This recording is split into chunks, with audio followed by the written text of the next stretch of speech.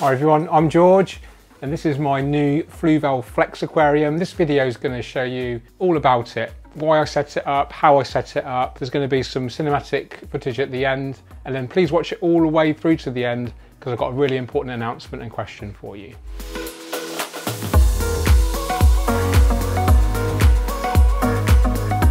So if you do enjoy the video, please give me a thumbs up, subscribe if you haven't already, hit that bell and you'll get notified every time we upload a new video.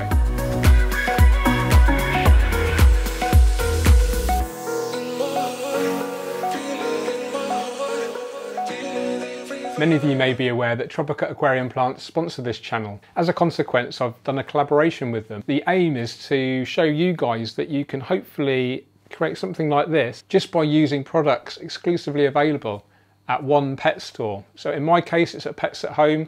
It's 2 miles from my house.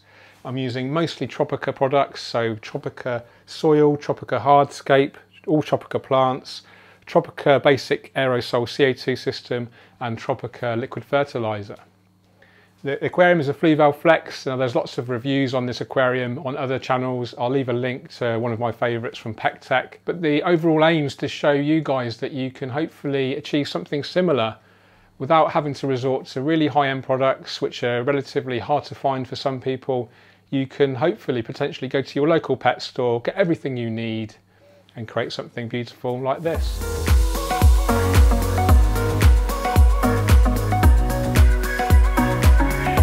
So the next part of the video is going to go through the full step-by-step from the empty aquarium right through to fully planting it. I'll explain what I'm doing, why I'm doing it, I'll go through all the plant species, etc. Okay, step 1 is to put our Tropica aquarium soil in, so you'll know all about its benefits. Feeding the plant roots. Really good for the entire aquarium system. Reduces the pH, reduces the hardness a little bit, makes it ideal for most fish and plants. Great home for bacteria as well. So I reckon 2 bags is going to be plenty. Okay, next step is to put our decor in. So we've got Tropica driftwood and some Tropica lava stones. That's probably all we need really, just 1 rock and 1 piece of wood. Okay, so now it's time to plant. We use our foreground plants at the front of the tank, and I always plant into dry soil. I find this is easier, less messy, and it tends to hold the plants better. When you're filling up with water, you don't get so many floaters. So we've got our foreground plant there, Liliopsis brasiliensis. You can split this up into several portions for more economical coverage. Really healthy plants these from Tropica. And then we use some tweezers. Grab our plant in between the tweezers and then push it in. It doesn't really matter how far you push it in as long as it holds the plant in and the roots are in contact with the soil.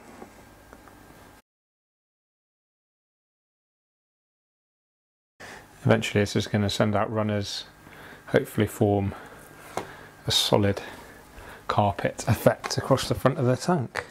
Next I'm going to plant some Sagittarius subulata. You know, plants such a huge benefit to an aquarium system. Produce oxygen, give the fish shelter and security, take in harmful nutrients, help prevent algae, and just promote a healthy system for all the livestock. You know, for shrimp, for fish, for bacteria. They're just a really good thing. Moving on to our mid-ground plant. Got some Lobelia cardinalis. This is the mini pot, so we don't even have to prepare it like we did before. You can literally push it in to the soil and there we have it planted. How easy was that? Now we've got some Bagopa compact, so this will stay relatively short. So I'm thinking this will be good as a mid-ground plant just behind our foreground plants. Okay, another mid-ground plant, Cryptocorini willisii. Do love Cryptocoranis, slow growing, don't need much light, easy to maintain. Split it up again and get 4 plants out of that one, easy, all 5. Now it's time to move on to our background plants. So we've got a Hygrophilus siamensis 53B here for the background. This is a blister pot of the large variety. Take out the stems from the pot, remove the stone wool. Loads of stems in here, great value. Smells exactly like the Tropica greenhouses, beautiful. Yes, gosh, that is a really distinctive, beautiful smell. I'm actually off to Tropica very soon. I go there every month. This is a really great privilege. If you ever get the opportunity to go to Denmark, it's a beautiful country, lovely people, really clean, really efficient. So this is a fast growing stem plant, ideal for starting an aquarium. You really want to plant with fast growing plants if you can. Really helpful in the aquarium's initial stages, helps to fight off algae, which can be quite troublesome in a new setup as the whole kind of biological processes balance out. It can take a little while. So having fast growing stem plants really help speed everything up, speed up these processes. Now we've got some Rotala rotundifolia in the mini pot. Again, we don't need to prepare that, we can just pop the pot in, super easy. Bacopa caroliana, same again with the mini pot. Let's pop that one about there. Great, now I'm just going to give the plants a spray to stop them from drying out too much. And our final kind of focal point plant, which is an epiphyte plant or rhizome plant. This is a plant that attaches to the wood or rock, or both. Microsorum terapus, otherwise known as Java fern. Really popular plant, very easy, very adaptable, undemanding. Get rid of as much of the stone wool as you can. And then what I like to do is just wedge it in between the wood and the rock, and then that will self-attach after a few weeks as the rhizome creeps along. And there we are, planted complete, apart from the floating plant, which we'll add once we've filled with water. Okay, so filled with water, now it's time to add a few floating plants. I don't want to put too many in here because it will block the light out, but they are very helpful in a new aquarium to help reduce the risk of algae. And then finally, fit our CO2 kit here. So there we have our finished planted aquarium using the Fluval Flex aquarium from Pets at Home and exclusively Tropica products. Definitely see some growth in the next few days, and yeah, I'm really looking forward to maintaining it. Planted aquariums, really beneficial for the fish. So you choose the right aquarium, choose the right plants, choose the right fish, and you'll have a happy home and a successful aquarium.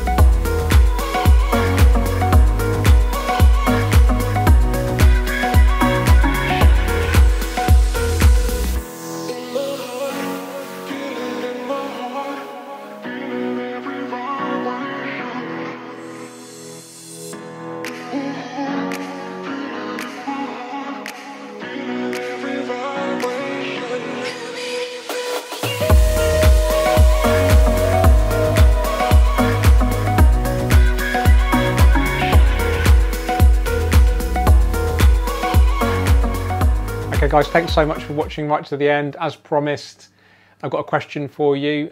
Is what should I scape in here? The Aquascape 600. I'm thinking either classic nature aquarium or really high-end nature aquarium, super complex hardscape, etc. Or alternatively, biotope style scape. Let me know in the comments, and if you want to, you have the opportunity to help me do it. So come to my home, I'll host you for the day. You have to be in charge of your own travel, you have to get here. Just answer in the comments who'd like to get the opportunity to scape with me. And the best comment, and the one that I like the most, it's the most sort of entertaining and the best idea wins, and I'll get in contact with you as appropriate. So let me know in the comments, guys, what should I scape in here, and if you're interested in scaping it with me. Okay, I'm going to sign off there. Really hope you enjoyed that film, something a bit different. Hopefully shows you guys that you can create a really healthy, beautiful planted aquarium just by shopping at your local pet store. So give me a thumbs up if you did enjoy it, subscribe if you haven't already. You take care, keep on scaping. Cheerio.